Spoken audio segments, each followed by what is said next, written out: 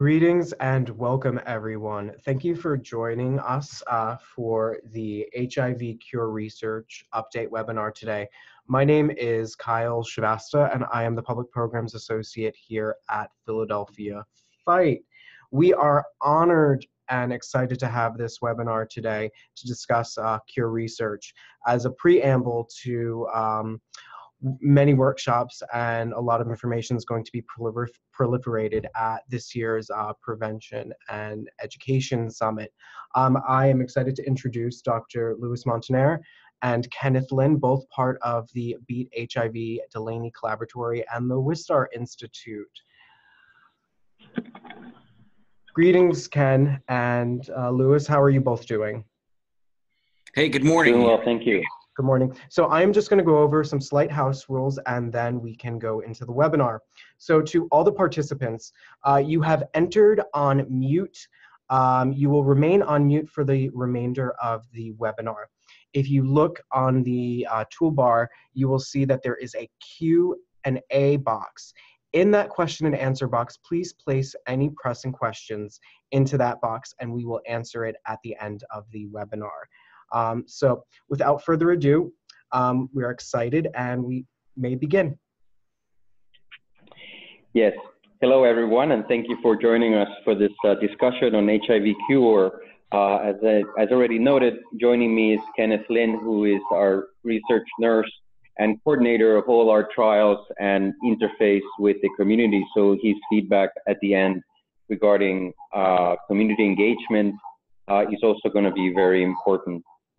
So I think by way of introduction, I've been at the Wistar Institute for about 25 years, and during this period, I've basically focused on HIV research and how to best to engage an understanding of the disease. And the next slide shows you a pretty good trajectory of how time has passed, and yet at the same time, I'm fortunate to have as a partner Philadelphia Fight that signed on very early on the quest to understand the HIV infection in people living with HIV, and to this day is one of our central key collaborators in this trajectory. Next slide. I think it goes without saying that since 1995, antiretroviral therapy has changed the trajectory of people living with HIV. Next slide. In that it has allowed for expected survival to have increased in individuals that can sustain suppression with their medications. And this success in being able to stay on medication and suppress viral load, next slide, has really allowed for the concept that in spite of the fact that HIV pandemic continues to generate new infections and being a challenge for therapy outreach, for those that can sustain therapy and succeed in maintaining an undetectable status, they can actually, within their therapy management, stop the ability of transmission. So there is a second line to the cure agenda that acknowledges that if we were able to identify everyone that was infected and place them on antiretroviral therapy, we would end the HIV pandemic from moving forward. But because of the challenges that are in front of us in making that happen, we also need to reconcile what are alternatives to end the HIV pandemic through not only treatment, but also through a cure. Next slide. And I think in that narrative, then it was really an important finding when there was a case report of Tim Brown that showed that it was possible to have HIV virus not return to someone that was otherwise infected and on antiretroviral therapy. Before his case, there had been no identified circumstance by which we could even consider that that was possible. Next. And in this particular case, it was the dynamic of understanding of how the virus gets into a cell. And in this cartoon, you're seeing a cartoon of the virus that is actually next to two other blue and green diagrams that are basically representing the two molecules that the virus needs to enter a cell. And in the context of Tim Brown, when he was being treated for cancer and therefore his body was irradiated to remove his immune system, and in that case also remove the virus that was within the immune system that was being eradicated, the cells that he received were lacking the green component of those two steps. That basically the cells that he received had CD4 but did not have CCR5. And that resulted in the inability of the virus to return once he had received this strategy. Now, many consider that, well, why isn't that more accessible as a strategy in general? And the reason is because any transplant, whether it be blood or heart or liver or lung, requires a matching, otherwise your body will reject it. And that dynamic of you being able to accept someone else's tissue makes a risk for you to fail this strategy. And that failure in the context of a blood transfusion, on a blood transplant, like in this case, a bone marrow transplant, can actually be lethal. You can die from it. So when you then consider, do I want to be on my therapy that can sustain my life expectancy and survival, or do I want a bone marrow transplant? The risk of death of the bone marrow transplant makes this option not really something that we want to promote. So then we get into the point of, if a cure is possible because of what happened to Tim, are there other reasons apart from in general that we would also want to pursue a cure? Next slide. And I think here is where we think about the potential benefits of having an alternative to continuous therapy. And it goes without saying that the limited access to generate and maintain treatment, the unknown aspect of long-term side effects, the expense, and those living with HIV also need to address the stigma issue of the fact that in our community, unfortunately, there are still issues of stigma that prevent people from getting tested. There are also criminalization laws that are still in the books in many states that burden people living with HIV with what is on times unreasonable expectations of disclosure, and in spite of the fact that they're suppressed. So if we were able to have a cure, I think that the dialogue around criminalization, around stigma, around the burdens would change. So when we think about why we want a cure, I think about the global implications, but I also think about the individual implications that may be possible because we may change the narrative of HIV infection from what it is today. Next slide. So I think that we still need to define this term cure, and we're going to come into that next. I also want to review with you what's been in the media relative to what has been proposed as cure outcomes. And lastly, I'm going to perhaps give you a sense of where are we going with this concept into the future relative to what can we expect over the research that's underway. And at the end, we're going to talk more specifically about the activity that's happening here in Philadelphia. Next slide. I think that when we talk about what does the cure mean, I think everyone would agree that any cure would mean that you would not need to be on medication. Now, intriguingly, we also know that people that have high-risk behavior should be considering to protect themselves from new infection.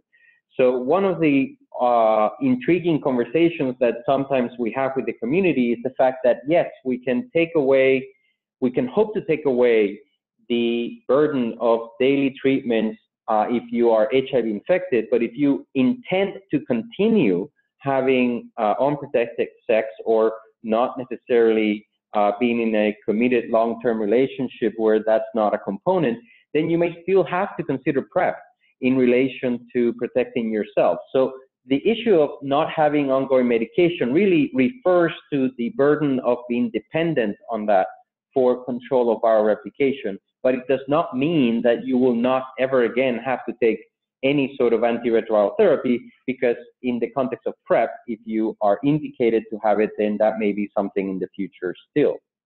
We also want a cure that doesn't have any symptoms that may be long-term because of the strategy that gave you the cure.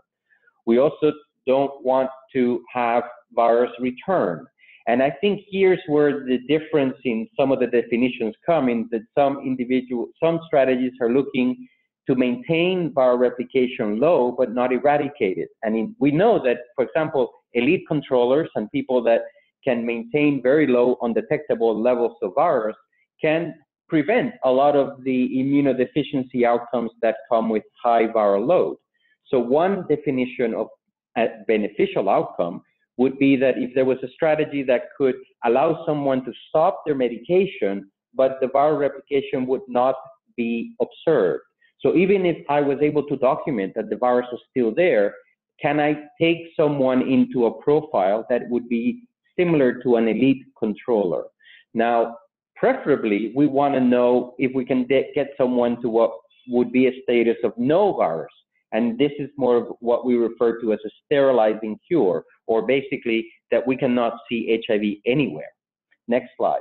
And I think in the media, we've seen these 4 types of instances being featured at different times. We just talked about Timothy Brown, that I'm thankful to say that he's well, and he continues to be a role model for the cure research overall and what is possible.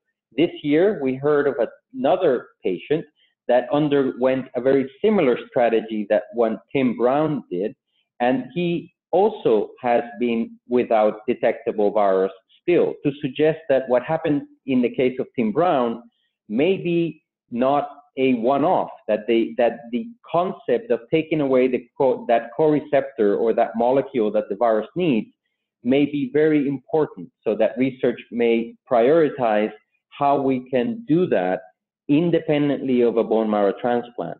Now, in the context of the Mississippi baby, this was a newborn that received treatment early on, and the virus did not return for quite some time.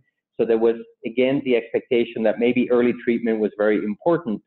And it's still the case that early treatment can delay viral rebound, because that was the case in the Mississippi baby. So that concept still remains. But from the point of view of a long-term cure, I think that the Mississippi baby showed that that was not the ultimate outcome. And the Visconti cohort is this group of patients that was treated early and can remain low level of virus even in the absence of therapy. So this is more similar to the concept that we talked about relative to the functional cure.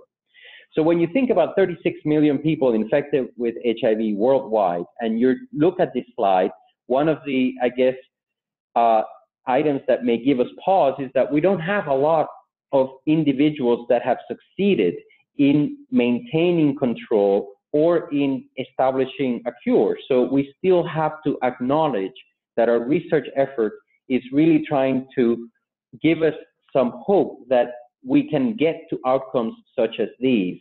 But the expectation that we can take 36 million people and put them into a cure, I think at this point is unrealistic. I think what we can expect is that our research effort will bring us closer to what happens in these individuals. And if we're lucky, maybe we'll hit that magic bullet that gives us the answer. But our expectations in our research is that we want to get closer and closer to these outcomes that these individuals have shown us. And next slide. The reason that we have some pause into the challenge ahead of us is that we know that the virus persists in multiple tissues in the body, so that whatever strategy we have to test needs to get access to all the tissues where the virus may persist, because we also have the expectation that one virus that can initiate replication may be sufficient to get the whole thing started again. So that if I have a strategy that is going to work, it needs to get rid of everything everywhere. Next slide. The next barrier that we face is the notion that what we refer to as the quiet infected cell, that cell that after treatment with antiretroviral therapy can persist. It's not a cell that exists in high numbers. It's a cell that is thought to be like 1 in a million. So in this particular image, you're seeing a swimming pool with 1 million plastic balls. And what the cure strategy needs to accomplish is to be able to find and remove 1 in a million of these balls to actually know that you have gotten rid of where the virus could reemerge. And you can obviously tell that that's not going to be a simple strategy, because you would need to be able to find it before you can remove it. And with that context, next slide, we can maybe review some of the current strategies that are being considered in order to do that. Next slide. One strategy that is being very popular is this, and popular, I mean that there are many studies trying to do this in many different ways, is this concept of waking up the virus from where it's hiding. So that there are many strategies that are looking to stimulate an HIV-infected cell that may be quietly sitting in your body to express the virus and as a consequence be known to the immune system so that it can be removed. Next strategy, next slide. Another common strategy is immunotherapy. This is the notion that we're going to give the individual some unique property that will allow their immune system to be more powerful or more able to control the virus than if they were not receiving this therapy. And in all of these strategies, we expect that the hit on the infected cell is going to be disproportionate. That is going to be something that only the therapy can allow for it to happen. And in the images that you see in the lower right, you're seeing the interaction between two cells where the bottom cell is killing the cell on the top. And this is a process that a lot of the immunotherapy strategies are trying to promote. In this case, you're seeing the image of a cancer cell, but in the context of HIV, you would have an HIV-infected cell, which would be the one that the cell of your own body, which is the blue one underneath, is trying to find and trying to kill. Next slide. The third major concept is this concept of gene therapy, where we now take the technologies that we have available and we manipulate the cell in order for it to be able to express a gene that is going to be giving the cell a new power to kill an infected cell, or we're removing a gene that we believe is central to the way the virus gets into a cell. And we've already talked about that in the case of the Tim Brown case, where he received cells that were lacking one particular protein, or the CCR5. Now, he received cells from someone that had a natural mutation that lacked this molecule, but gene therapy trials now are looking to take cells out from an individual, remove the CCR5 outside in the laboratory, and then reintroduce those cells back to a person to determine, are these cells able to survive and persist in a preferential way? And one of the trials that we have here in Philadelphia about to start are doing just that. Next slide. So when we then look at what does a cure trial look like, I think one common theme is that everyone is on antiretroviral therapy. Next. After that, we want to determine that they have a good immune system in the context of that therapy, and that the HIV replication is inhibited, that there is no known low levels of blips or low level viremia in an individual. Next slide, next. Then we usually provide some degree of immunotherapy or intensification, next, into the antiretroviral therapy itself, meaning that some immunotherapy or some antibody or some strategy that we would expect could activate the reservoir, next. And in this context, we can introduce steps that try to awaken the virus. Like, for example, we just talked about awakening as a strategy. And if all of this were to be working in our favor, then you can see that you started with a level of virus before anything was done.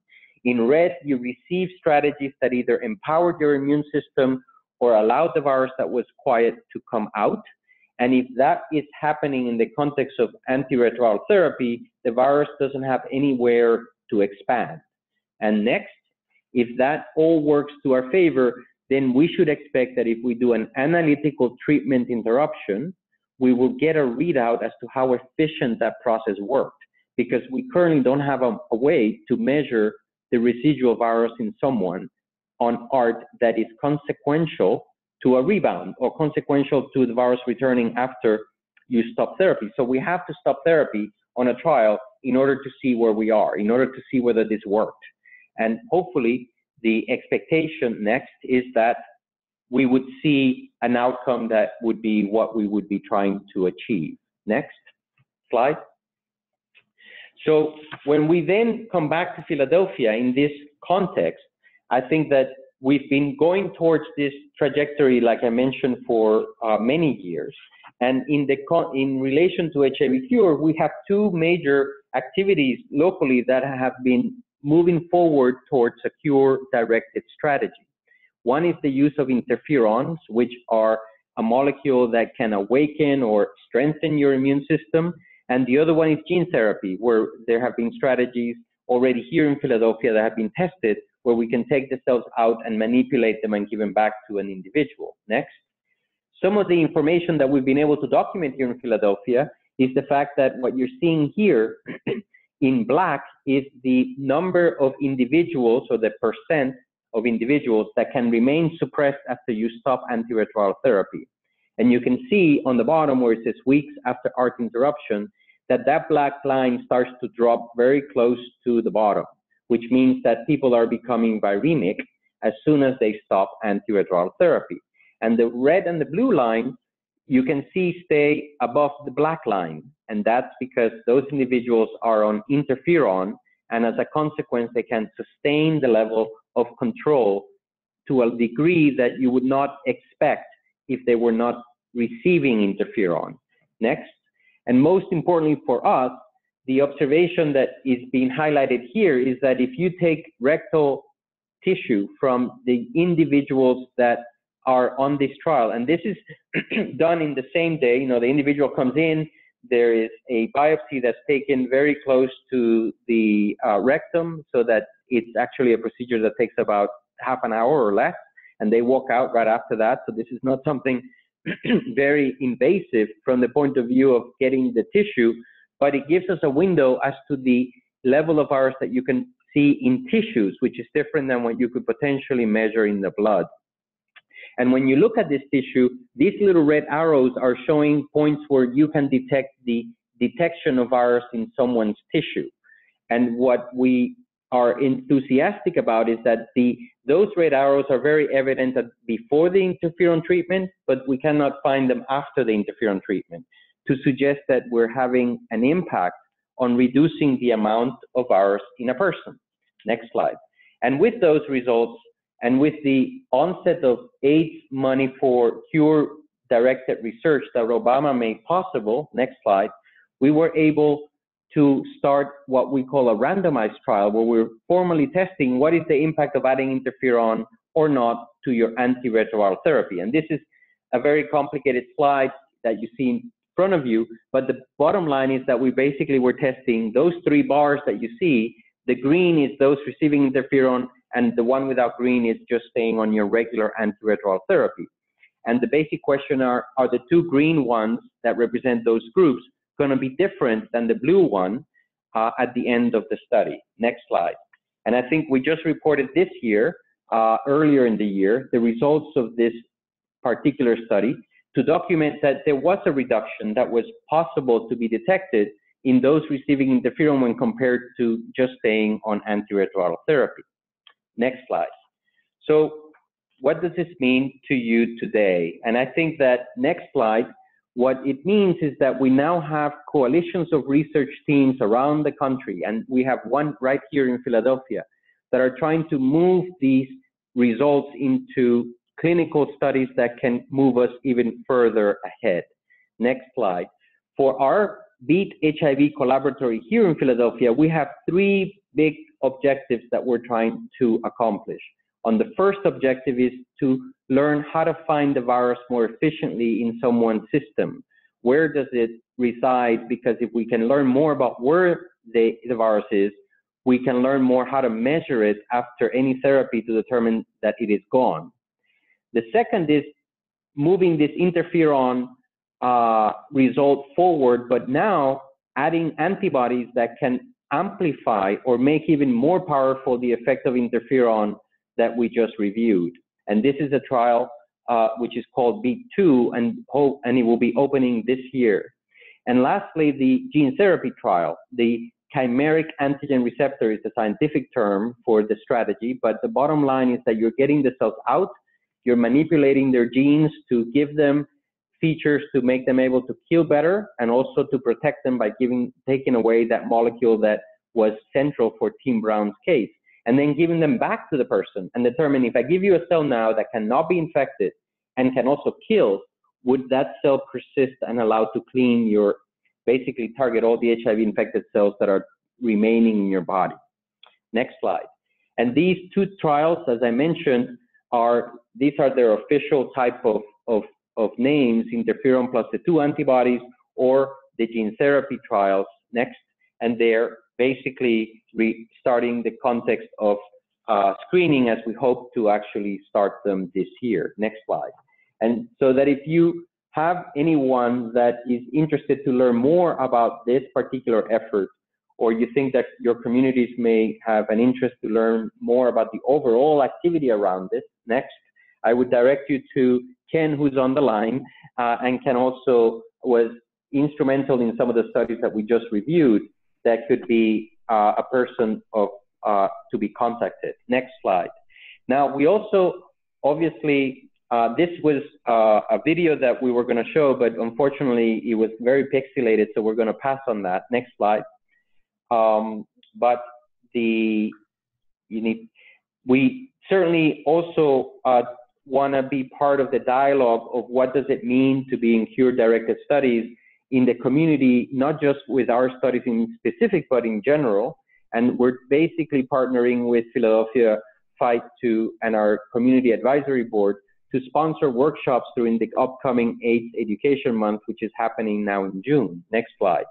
And in June 11th, there's going to be at least 5 different workshops that are going to be sponsored on both HIV research updates on a more broader sense, featuring our CAB members speaking basically about their own experience. We're also going to have individuals talk about how collaboration works within community and research teams, and the difference between undetectable and untransmissible versus being on an HIV cure study. And also, we're going to be putting out 3 videos under a premiere that this slide before the one I showed was going to give you a preview of one of them. And they're going to be featured and released in June 11th that deal with interviews and more narrative from people working on the HIV cure directed research. Next slide. Now, if any of these topics are interesting to you and you want to get involved, there's a lot of opportunities for involvement in our community here in Philadelphia. Our Community Advisory Board is very active in conjunction with Philadelphia Fight and us. We become a community engagement group together, and a lot of these get moved as a lot of our agenda gets moved because everyone contributes to where we want to get to. Next slide. We also have a website that you can access, beathiv.org, that summarizes our objectives, our trial initiatives, lists everyone that's involved in this effort under our team, and you can learn more about our group in that website. And lastly, next slide, I think that it goes without saying that without the community support and the endorsement of where we all want to get to together, this work would not happen. So that at some point we all are very hopeful that our joint efforts would get us to a time where HIV is going to be cured, and that we all hope that within our lifetime we will be able to see that. Last slide. And this is a slide of our Beat HIV group in June of last year relative to our yearly meeting, which are this June, we're reconvening the group again for a progress of what has happened over the last year. So with that, I will end my discussion and perhaps allow Ken, who's on the line, to provide any additional insights on the cure directed research perspective from the community that he has experienced before we close. Thank you. Thanks very much, Luis. The interest from the community has been very strong, and the individuals who can ultimately participate in one of our trials beyond their interest is sometimes limited by their personal medical background. We can only hope to work with the most stable and the most healthy individuals in these clinical trials in order to have a commonality amongst the individuals, as well as focusing on their safety for their participation, as safety of the individual participant is a key point of interest for us, as we only want people to participate if they can do so safely. In addition, those people who can't participate often go into the community and become what I've coined as community ambassadors into support groups that they may belong to, churches, family members, and talk up our trial. So they may not be able to participate directly, but they are able to be a spokesman for us within the community. And then finally, piggying back on Luis's point on the CAB has been instrumental in helping us gather information and questions that we need to touch on in order to further get support from the community. And the CAB is a contact person within Dr. Montanera's lab is Beth Peterson. And I wanted to highlight her phone number as 215-898-3934. And Beth would be your contact person should you not be able to do the commitment of a trial, but you wanted to be able to support and offer feedback to the team. Beth would be able to be your point person with regards to considering being part of our community advisory board. And so we're actively pre-screening right now for the Beat HIV 2 trial. And again, recruitment has been strong for these pre-trial screens, where we're testing to ensure that individuals are reactive to the antibodies that we plan to use in the upcoming trial. So all good news, but we need to continue to get the word out and answer any questions that individuals have with regards to our curative trials. And I think that the best use of the remaining time would be to open it up to any questions that individuals may have.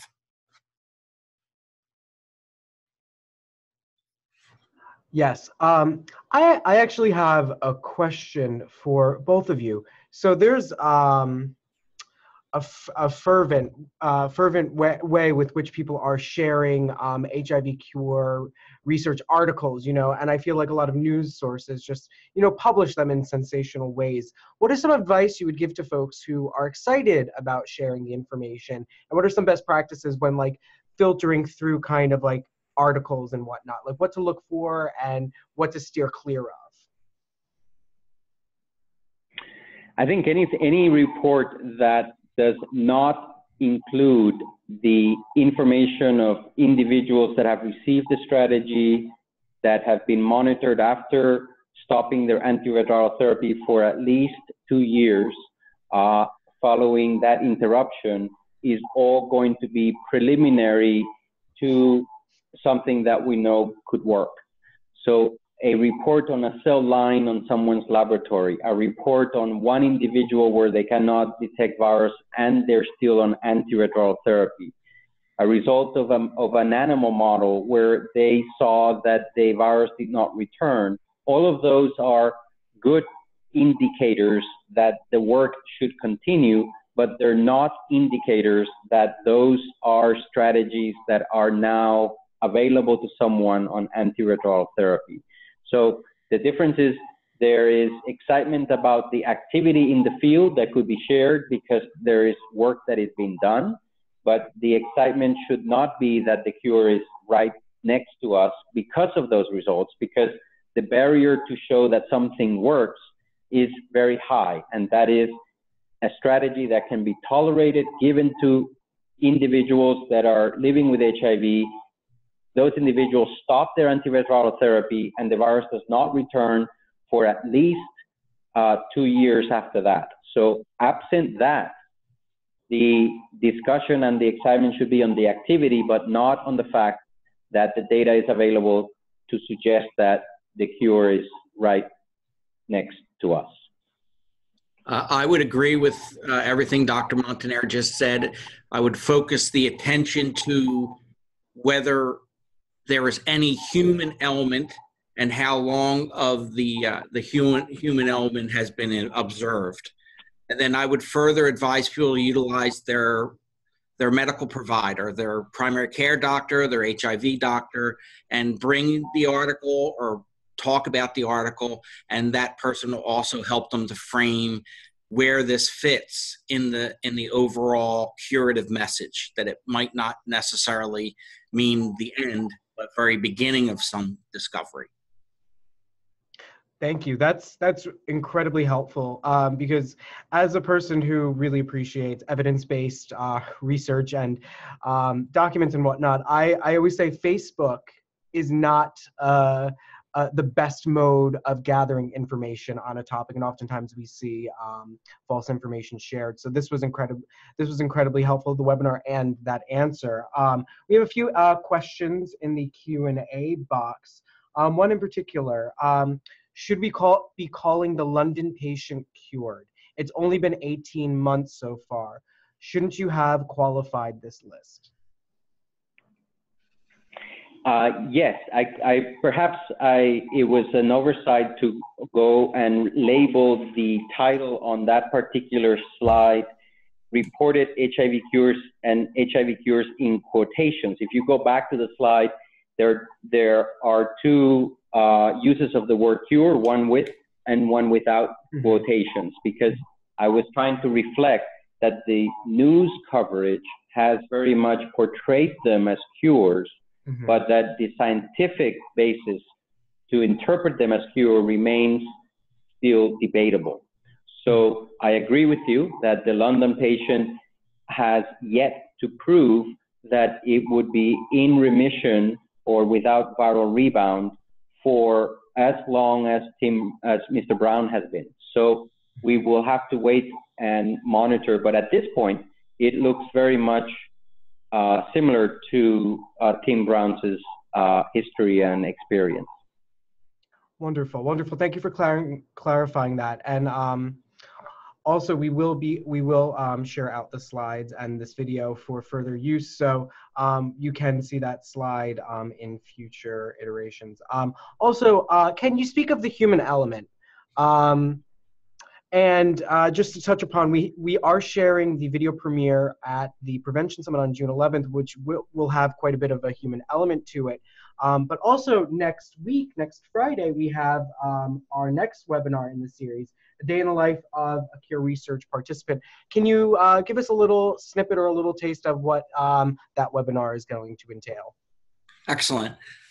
So a lot of people are intimidated with what they perceive the process of being involved in a clinical trial is.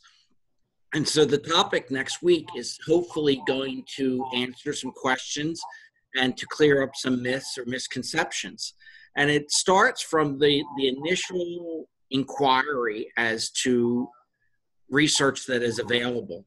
That is either a conversation a person can have with their doctor or a conversation they have with me. Then it would proceed through the informed consent process. And I highlight that it is a process as the document is shared and discussed, and then the individual would then take that document home and refer to it and share it with loved ones and trusted advisors before they even begin to consider the trial. And then they're considered for the trial to make sure that it's safe for them to participate. And then the trial itself would begin.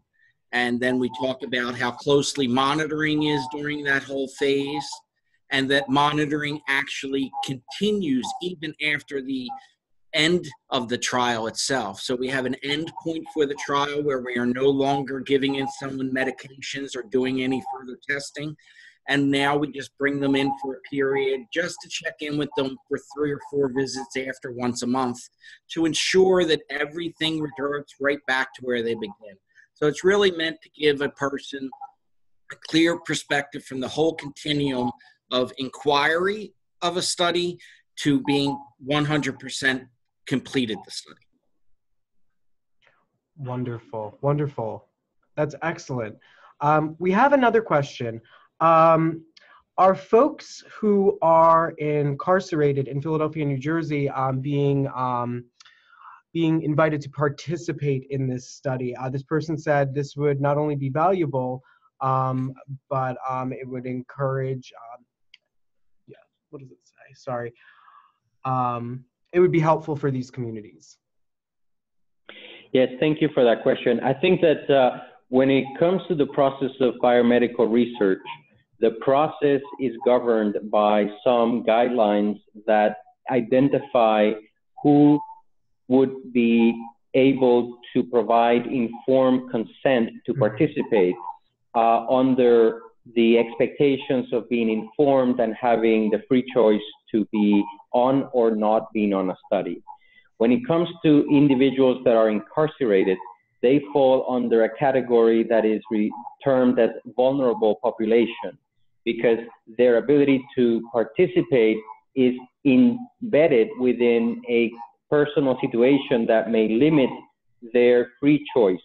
And as a consequence, the requirements for doing research studies in individuals that are incarcerated are very different than those that are available to people that are not incarcerated. So we do not extend the studies into those populations due to concerns about the guarantee that they would participate out of free will. Perfect. Thank you so much for further clarifying that. So it looks like that is about all for questions. Do you two have anything else you would like to add? Yes, I would like to just clarify that, as you mentioned, the Facebook platform and Instagram have been very efficient in giving us information and having access to multiple networks, but they also disseminate a lot of misinformation. And when it comes to HIV cure-directed news or any one story about what may result in a cure, I think that the platform becomes a very vulnerable point of information and misinformation. So I would caution everyone to consult any news that they read with their provider. Look to beathiv.org and other places that are trying to be transparent about information for confirming whatever is it that they have read or been told. Because unfortunately, there's a lot of efforts underway from individuals that are trying to push ideas that are not founded by science and they're not corroborated by studies, but that doesn't prevent them from sharing it on Facebook or sending it through Instagram. So before you forward anything that relates to an HIV cure within your own network, please confirm that that information is valid and that that information has some basis of truth before you move it forward. I would like to take an opportunity to just confirm that we are actually pre-screening for individuals for the BEAT-2 trial currently. We are looking for individuals who are doing well with their HIV. They're undetectable, they keep their appointments, they have a relatively strong CD4, their medical history is not too cumbersome, meaning that they don't have uncontrolled diabetes or heart condition or something that would make them not a safe candidate for research. And I'd ask everyone who's on the call or anyone watching this video to consider that only 15 years ago, we were dealing with regimens involving 15 pills a day, and they often came with many, many side effects. And how we got from those 15 pills to today, where many, many people enjoy 1 or 2 pills a day, and the answer is research. So someone sat in the chair where a participant might be today and said yes when asked whether they would participate in research. And now the question is, are we happy with 1 or 2 pills a day, or will we say yes when asked about research to help move us closer to a day where no pills at all? So if any of that sparked any interest in you, I would love to speak with you. Everything is kept in the greatest of confidence. I am a registered nurse, so it would be covered by HIPAA. And you can reach me at 215-662-8217. 215-662-8217. And I'll have a one-on-one conversation with anyone who's not sure if research is right for them. And then I can help to get some background, and we'll decide what's the best way for you to get involved. Are you a participant? Are you a community ambassador? Or potentially a future member of our community advisory board? So hopefully this conversation has moved you for some introspection, and I look forward to speaking to anyone who would like to talk. Wonderful, wonderful. This was absolutely excellent. And if anyone has anything else they would like to say, or if that is all, we are going to proceed to end this webinar. And but I want to remind everyone to join us next Friday for a day in the life of a Cure research participant, and join us June 11th at the Prevention Summit, where you can meet and talk to many of the collaboratory members at the Prevention Summit at a various number of workshops. So thank you so much everyone for participating, and we'll see you next Friday, and we'll hopefully see you on June 11th at the Pennsylvania Convention Center from 8 a.m. till 5 p.m.